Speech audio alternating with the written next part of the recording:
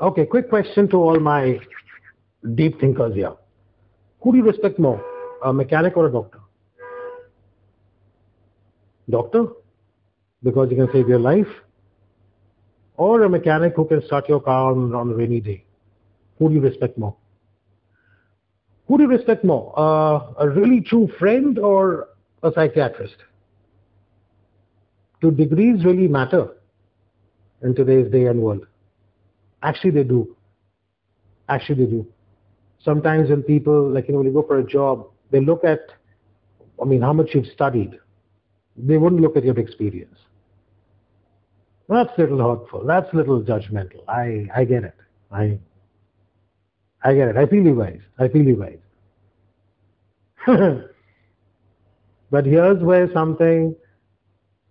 I call the comedy of life, or let's say a comedy of events, which is a little journey which I'd like to take all of you through. My next poem, which is called The Mechanic and the Psychologist. Ready to wear your thinking hats now, guys? Here we go. There was once a psychologist whose car had broken down. The mechanic that was closest was at the other end of town. So he took the vehicle to the mechanic's shop, and on the shop's door was a sign that said, "Stop." Promptly came the mechanic, soiled the tire and all, and hastily started to work on the doctor's old Warhol. "So, you study minds?" inquired the mechanic. "But tell me, are we all well, or are we equally sick?" "The conditions and fears are our own," replied the psychologist. Some cases are normal and some unknown." Perplexed by the answer, he asked, "I tinker with parts and pipes of cars, but you tinker with minds, which are covered in scars. So how do you conquer and come to a solution when the problem would just increase in this confusion?" The good doctor was quite perplexed at the genius of this illiterate, being just a mechanic. Yet he was so considerate.